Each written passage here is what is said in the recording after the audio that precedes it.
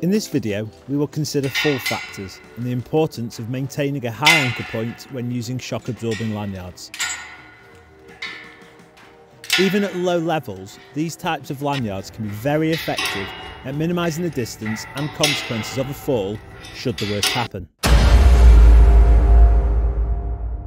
Fall factors help us identify the best anchor points and understand clearance distances. They're a theoretical measurement of the severity of a fall. In other words, the higher the number, the potentially more severe the fall.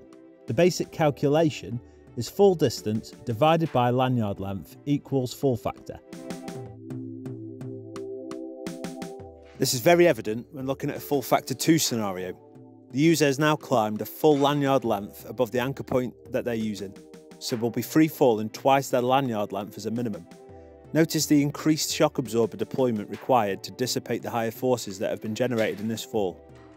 Although a fall factor 2 is sometimes necessary when climbing, in general it is seen as bad practice.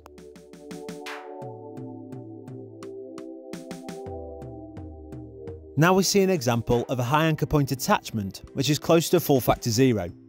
The difference in fall distance and therefore reduced forces generated results in a shorter shock absorber deployment, which highlights the benefits and importance of trying to always maintain a high anchor point.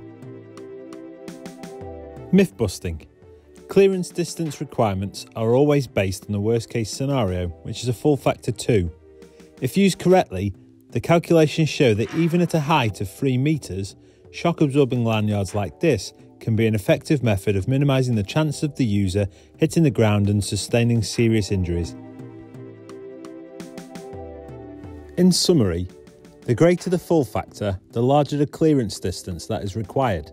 The example in the video shows the realistic clearance distance required between the climber's feet and the ground for fall factor 0, fall factor 1 and fall factor 2.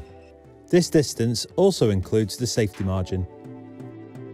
The biggest benefit of a high anchor point attachment can be seen when measuring the free fall distance and the length of the deployment.